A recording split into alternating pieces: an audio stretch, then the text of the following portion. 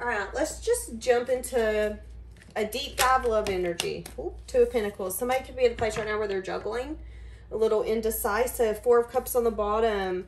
There could be some sort of energy here where they're discontent. They're not happy. They could be a little bored. Or there could have been some sort of missed opportunity here. And now this person's at a place in their life where it's time to make their next move. You know, we are at the end of a year going into a new year, depending upon when this reading is going to come out. And a lot of people are wanting their new year to be different than the last year. So this person could be in that same energy. This person could feel like you don't really care what people think about you. How do they view you right now? Knight of Swords. They view you as someone who's being very strategic. You're not making any reckless choices or decisions. You're not coming in quickly if you're coming in at all. They could view you as someone who's working right now. You're on the grind. You're paying attention. You're paying attention to the things that can bring you investments, bring you money, and that's it. Viewing you with the Seven of Wands after that as someone who's been fighting for something that they're working on, but maybe you also have a wall up or a guard up when it comes to this person, not really fully letting them in. How are they viewing you? Nine of Wands. They view you as someone who's wounded. They view you as someone who would be willing to give a relationship, a connection, a friendship, even a business partnership, everything that they have. You would put your soul on the table to make something work. But you're also very picky about what you're willing to put your soul on the table for. And they see that. They know you've been wounded. They know you've been through things that have not treated you well. But you are willing to fight as long as you think it's a calculated fight. As long as you know, we can't go through life knowing that something's going to come to us a certain way. But your risks are calculated, even when it has to do with love. How else are they viewing you? I just heard, yep, and Six of Wands come out. I just heard with the Six of Wands coming out with that, someone who's on top of their game. And then the Six of Wands come out. So they see you as someone who's very successful right now, victorious, abundant. Maybe you're getting recognized. If they have any sense of means to see if people are paying attention to you or telling you how good you look, they're definitely doing that. Again, a strong energy here, feeling like they didn't maybe take some sort of offer. Or if they did, they were discontent.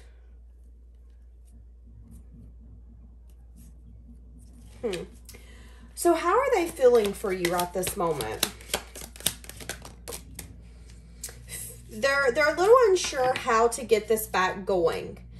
They feel like they can't move this out of rough waters into calmer waters. They feel like the passion, the spark could be gone, could be done. And here's the thing, it isn't that they don't feel this way for you. They still have passion for you. They are still into you. If you called me up right now and said, hey, come over, I'm feeling a little lonely, I'm there. Give me however long it's going to take. 8 hours, 30 minutes, whatever. 5, I'll be there. But the Knight of Wands can also be a in and out, not really stable type of energy, and you don't want that. So they do still feel very passionately drawn towards you. They still feel like if you were walking on the side of the street, they might want to catcall you. Like, I mean, this person can't help their self, but they also feel that although I feel all of this towards you, I don't know how to move this out of rough waters into calmer waters. I don't know how to get this passion and this creativity back. I don't know how to get you to see that you want to actually invest with me the way I want to invest with you. There could be something here that they want you to learn about them, or vice versa, something that they want to learn about you. They could be at a point where they're ready to actually sit down and listen to some things that come out of your mouth. Ready to complete a cycle. So they want to do something differently this time around with you. But with strength on the bottom, it would take a lot of strength. It would take a lot of courage. They would have to come into this connection, in this relationship, constantly telling themselves, but you got to do it differently this time. You got to do it differently this time. And that's going to take time. And maybe that's something that breaks their heart because they want equal give and take with you. But realistically, they can't come in and sweep you off your feet, which means it's going to take time. It's going to take patience. It's going to take dedication. That takes strength. That takes courage. That takes someone closing the door in your face and saying, I don't want to see you. And you saying, okay, well, I'll sit out here. And when you're ready to see me, let me know. Or I guess you can call the cops, either way. But I'm not leaving because I love you. And I just want you to hear me out.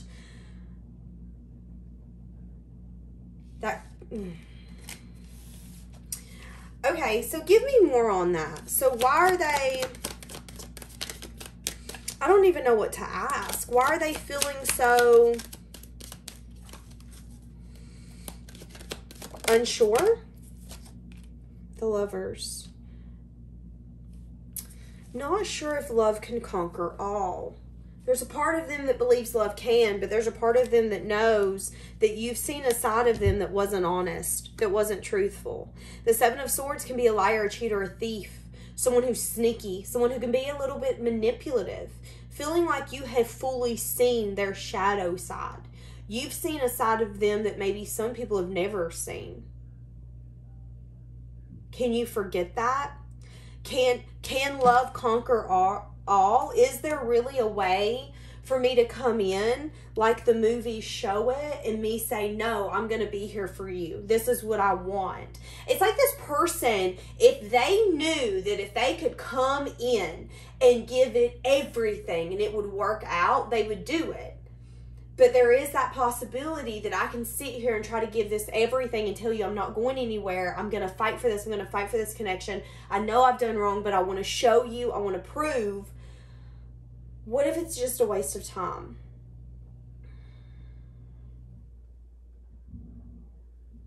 What if I'm closing a door and I'm going towards this bright, happy future with Pisces and I've been longing for this whole time and I realize the tables have turned and that you don't want me anymore?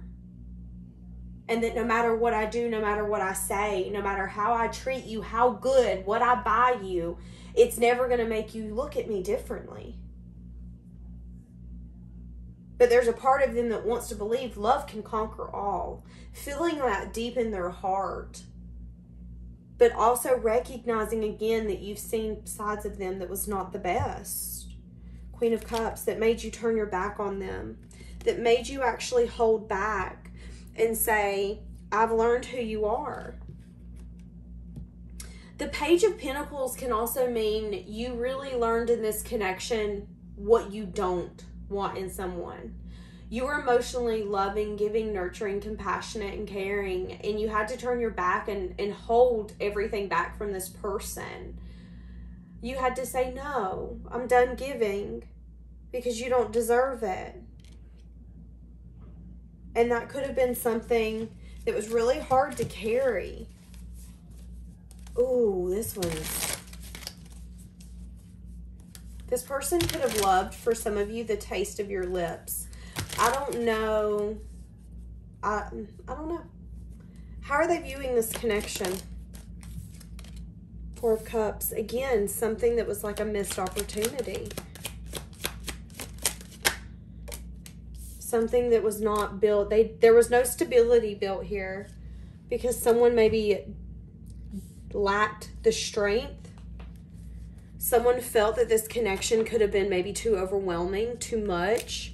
This person could have seen this connection as like a burden, not recognizing that maybe they were the burden. As I said that, the devil's here. So there could have been some sort of toxic way of thinking or being or showing up, or just even maybe a sense of expectation of what a connection was supposed to look like or what a relationship was supposed to look like. Some of us have been there. I know I have. I've been that toxic person who's like, but no, this is what a relationship looks like. Not realizing that our relationships look different, and just because I want something doesn't mean that the other person does. They didn't have the strength to tell you that they either didn't want the responsibility or that they felt it was too much. But they do feel that they missed out on this because they lacked the strength. There could have been something here to do with lack, either not feeling enough, feeling like And I'm going to say it because I heard it. Feeling like there was something more out there, not realizing the thing that they had was the most that they were going to get. How are they viewing this connection? It's something that burdens them. Yeah. Because they feel like this is like an author who would almost completely write their book and then stop on the last page and never finish that last page. We were so close. Why did we stop? Why did we give up? Lack of communication. Could have been maybe difference of opinions. There could have been some sort of drama or conflict or even beef here where there wasn't communication. There wasn't really understanding or learning. Again, maybe someone here didn't have the strength to do that because that was a burden. That's too much. Let's not fix it. Let's run. Which brought an ending. And now this person wants to come back. And that's where they're at right now. They're at a crossroads. They're losing a lot of sleep. They're feeling anxious because here's the thing. The thing they're losing sleep over is how they showed up. And with the Five of Swords, there could have been an energy here where they did not show up in a way that's going to make you want to invest. But now they want investment. So what's going to be their intentions when they come in? I'm obsessed with this deck of cards. High Priestess, trying to use their intuition.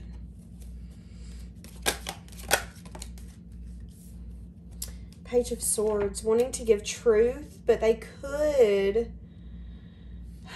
I'm going to read the room and read your energy type of vibe. It's like this person, if you meet up with them or you talk on the phone with them, I don't feel like they're going to want to talk on the phone. I feel like this is going to be someone who's going to want to either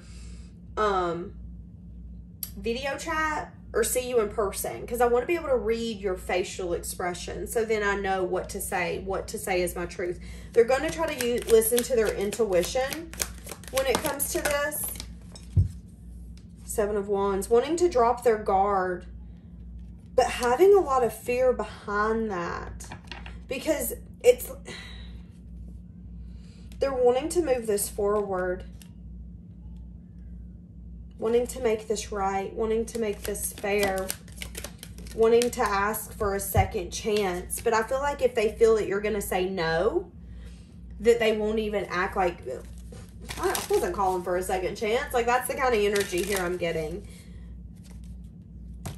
I just heard my ego can't handle rejection. Okay. So what's going to be their intentions when they come in? Yeah, wanting to speak some sort of truth. Something to do about change and transformation, but they could still be fully hiding something. They're not going to tell you everything. And there could also have been something that's ended in their life that had to do with equal give and take, where they might not tell you the truth on that either. So if they've lost a job or if they were in a connection and it's crumbled, if something's happened, they might not actually tell you that the thing that they wanted to give to and that they chose felt like a fail. They felt left out. They felt ignored. They didn't feel happy. They felt like they had to constantly have a wall up. It could have, for some of them, even put them in a place where they felt that they needed to drink constantly or drink more. But see, that's the thing. They don't want to come in and tell you, Pisces, I really want to invest with you. I miss you. I felt like I really got what I deserved when me and you were hanging out. They ain't going to tell you that. Because it's like this person doesn't want to be that vulnerable. Because they don't want some sort of drama or conflict. They could not want to hear, I told you so. This person could definitely come in and want to keep this connection. This is going to be someone who could want to keep a closeness to you, a tie to you, a connection with you without really having something deep. Because again, it's like, I'm seeing someone like constantly put their toe in a pool, checking the temperature. Let me check the temperature with you first. Let me kind of get my foot in the door and, you know, let me be your friend again. And let's kind of see if you might be open to me making a move on you. And it has to do with them being scared of being rejected. Why do they think you might reject them? Because something happened. They could have come in and went right the hell back out. They could have come in and wanted to control the circumstance or the situation, and that could be something they're losing a lot of sleep over, is that they are recognizing that this cycle could completely be done. You could have closed the chapter of that book and threw that book out. So when they come home and go, hey, where's that book? You're going to be like, oh, I threw it away. What was your name again? That's what they're terrified of. Terrified. Really thinking about the fact that this is over. Wanting to offer something, but not wanting to be left out in the cold. Knowing that you've done a lot of healing, and that's another juggling here. You know, are you going to let me back in? Why do they feel like you won't let them back in? Because you want new. There could be something here as well where you're giving yourself self-love. You're only willing to give people your cup and your love if you feel like they give back. There could also be something here as well where they see that you have a lot of options coming in. Yep. And that you want someone who's actually going to back up what they're offering. You want someone who can see the possibilities. You want someone who's going to put in the effort and the time. Someone who can see what you can make this connection with and not run from it, but run towards it. So why do they want to come in now? Why now? So some sort of healing and reflection has made them want to come back. They've been not wanting to look at this. This person has not wanted to recognize maybe what they've done, what's been happening. Why? Because there was a very unbalanced, egotistical part of them that come out. They just now got to a point where they're moving out of rough waters into calmer waters. They could have just got to a point where they feel like they've even recognized that you deserve an apology. They weren't being very practical or logical in the past. If anything, they were being very cold and detached and only speaking truths that would work for them. You could have reminded them of somebody from their past as well. Not wanting to change their ways. They could be lying, saying that they've changed something about them, but they haven't. Just throwing that out there. Doing a lot of reflection on how they could, you know, it's so, I heard I can be happy with anyone, but I wanted to be happy with you.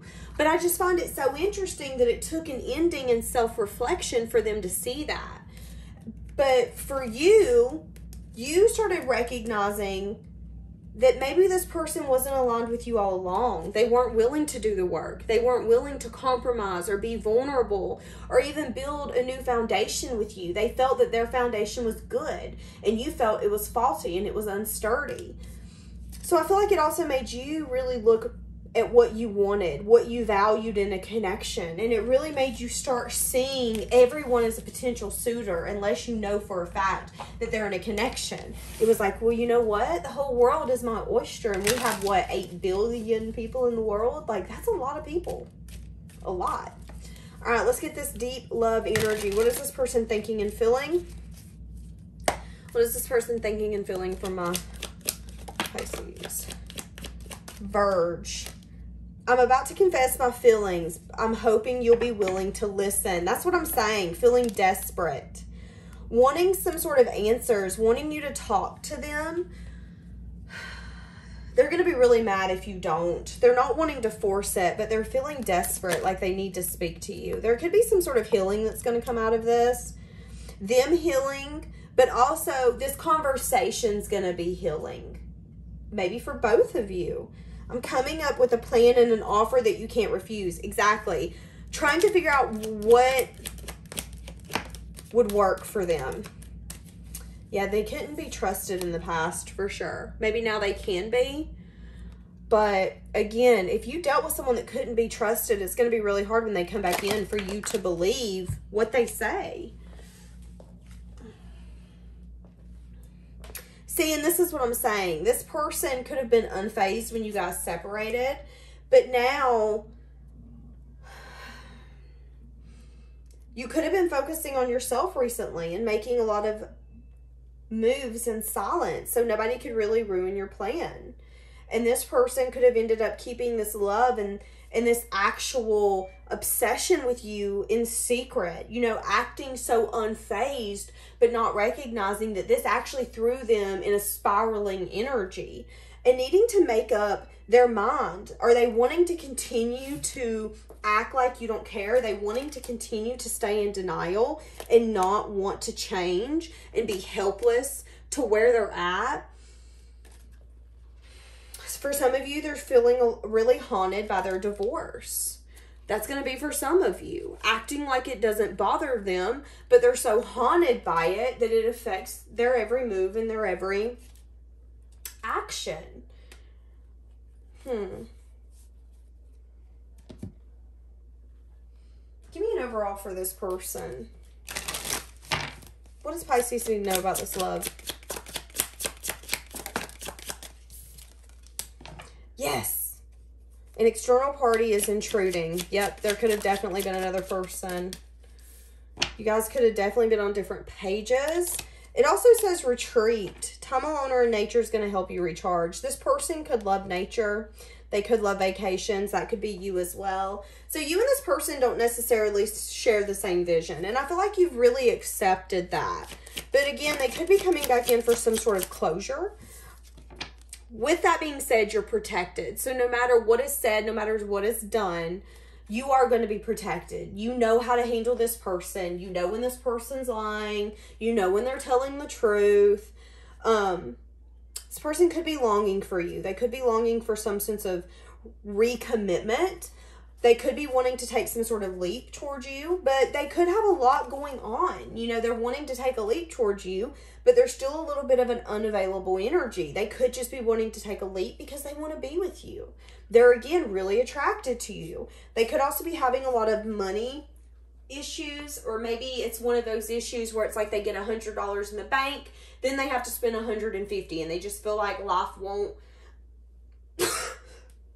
excuse me, life won't take a break.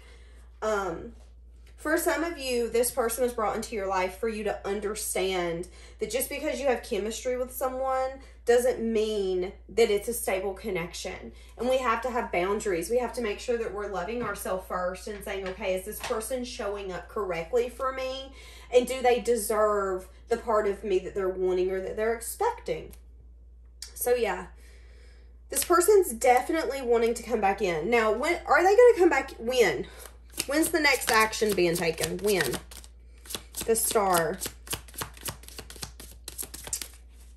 That's a lot of hoping. They're in a juggling energy right now. Is it worth the time? Is it worth the effort? This person could be wanting to go on some sort of vacation with you. Planning for the future, knowing that there could be success and victory with you, but feeling that there could be some sort of guarded energy. They could be wanting to tell you something, some sort of secret, or reveal something to you. For some of you, this could be some sort of baby or something to do with the baby. There could be some sense of sadness and disappointment. This could be something that this person's been hiding from you. That's only going to be for some of you. Action. Okay, something here to do with divine timing and it not being the right time.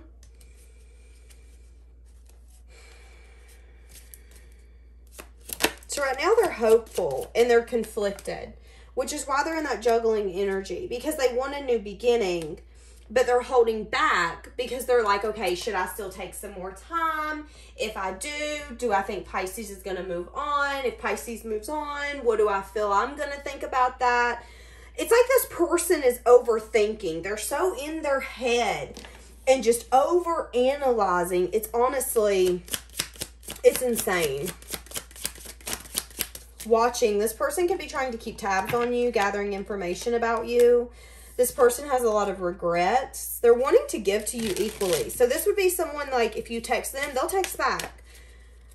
This person could be feeling a little depressed, really wanting to hold back from people, really feeling like they have to suffer in silence, feeling like no one understands them. This person also feels, again, like the color's been sucked out of their life. For a lot of you, things are not what it appears to be with this person. And that's that moon. Is that there's going to be things that comes out in that conversation once it's had, and it doesn't look like it's right now. where you're going to be like, but you were acting like this.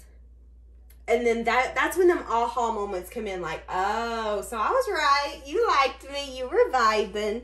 You did miss me. Like, that's the kind of energy I'm getting here. Okay. But they've been trying to block thoughts and memories, and it's not been working. Holding back's not working. Holding back's just making them even more imbalanced, ready to be opened, trying to gather information, watching you, trying to figure you out, feeling like you still might not be receptive. And that's their worry. So right now they're in an indecisive, I'm unsure what I should do type of energy. And it's simply overthinking. I feel like they're trying to procrastinate, because in their mind, if they continue to procrastinate, there's still a decision to be made.